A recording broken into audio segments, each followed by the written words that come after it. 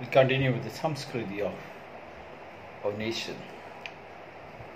The Arati, not for the gods, the Arati for the people who enter the house.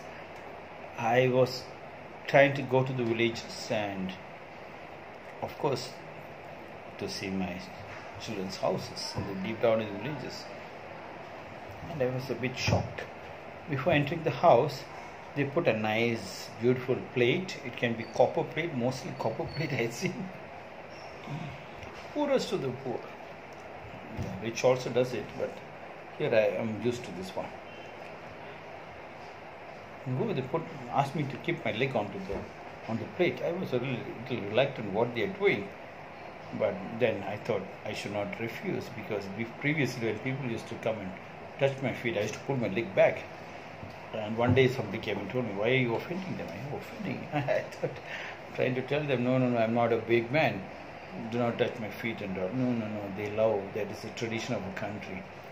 The tradition says when it's a different, okay. So, they tried to ask me to put both my feet inside the plate. Of course, I had to remove my slippers. And then they started pouring water. I looked at the water. I think the water is either salty water, and then they cleaned my leg, and then with the yellow powder, that is turmeric powder, they nicely cleaned my leg. After cleaning, they put a red color kumkum on it, and then take me with that arati. They do an arati, and with that arati, they put a puttu on me. And when I enter inside, when they do the arati, it's our duty to give them a dakshina, something. You have to give them some money into the plate. I did not know in the beginning. I was not giving. It's fine. Then later somebody said, no, the girls who are doing that or the ladies who are doing that, they expect you to put some money there. So every time I go, I'll ask somebody, because I haven't got my panche, I cannot carry my money in the panche. So I asked somebody, please make sure that they do arati, give me money, I put it there. As I enter, I see them taking the same plate of water and pouring it in the front. I was feeling very good. Look, they made me look like a god, they made me look like a great man. I'm like, what is this strategy? It's quite good. The moment you enter, that is for us. Others, they give them a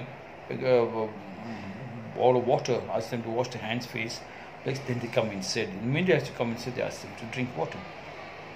Looking into that, now when the COVID lockdown started, I was asking my children to pour this warm water or hot water with rock salt and turmeric powder, if there is neem leaf, of course.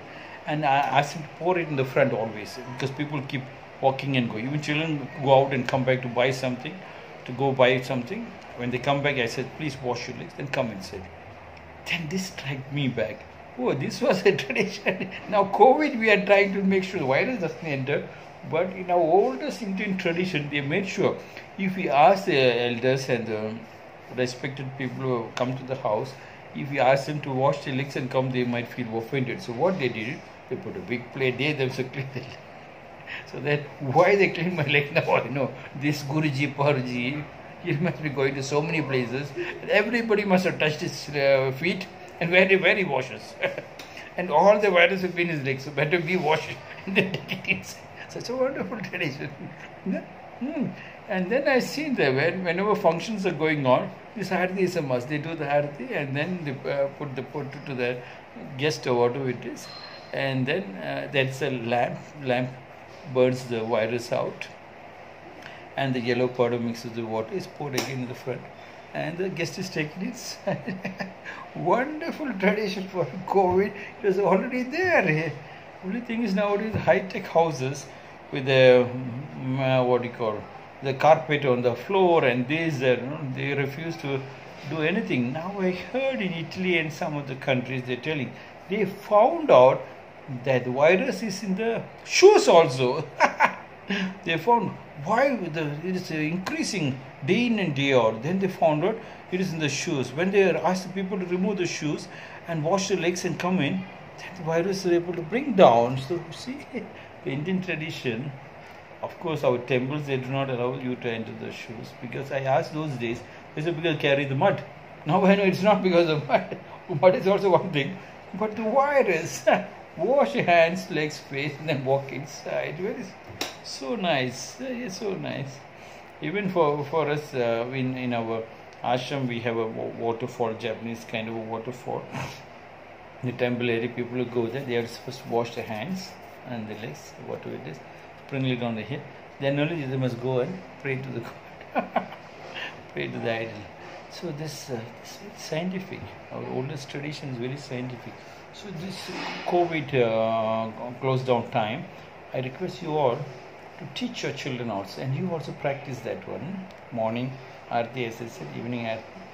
These people, when people come in, make sure the bucket of water is kept outside. Or if there's a pipe is there, ask them everybody to wash. Keep a little bit of rock salt. Ask them to dip it in the water.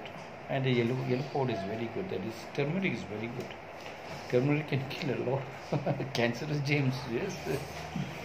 So wash it up and try that one. Try. Whenever you're going outside to buy any vegetables or something, come and wash your legs with rock salt water with turmeric powder and this is our Indian tradition. Not about COVID.